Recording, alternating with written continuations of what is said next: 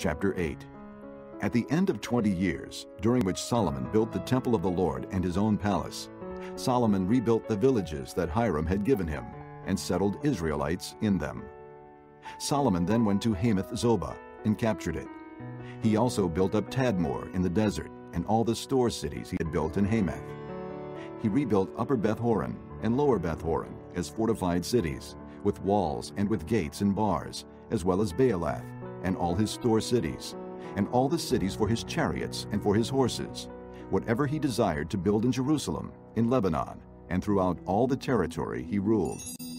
All the people left from the Hittites, Amorites, Perizzites, Hivites, and Jebusites, these people were not Israelites, that is, their descendants remaining in the land, whom the Israelites had not destroyed, these Solomon conscripted for his slave labor force, as it is to this day.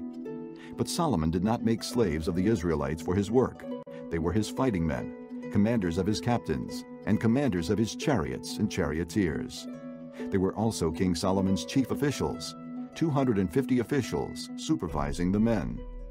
Solomon brought Pharaoh's daughter up from the city of David to the palace he had built for her, for he said, "My wife must not live in the palace of David king of Israel, because the places the ark of the Lord has entered are holy."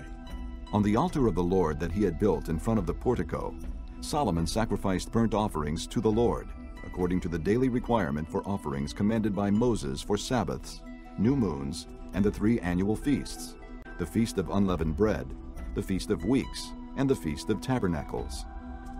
In keeping with the ordinance of his father David, he appointed the divisions of the priests for their duties, and the Levites to lead the praise and to assist the priests according to each day's requirement. He also appointed the gatekeepers by divisions for the various gates, because this was what David the man of God had ordered. They did not deviate from the king's commands to the priests or to the Levites in any matter, including that of the treasuries. All Solomon's work was carried out, from the day the foundation of the temple of the Lord was laid until its completion. So the temple of the Lord was finished. Then Solomon went to Ezion-Geber and Elath on the coast of Edom.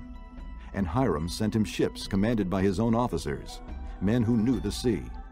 These, with Solomon's men, sailed to Ophir and brought back 450 talents of gold, which they delivered to King Solomon.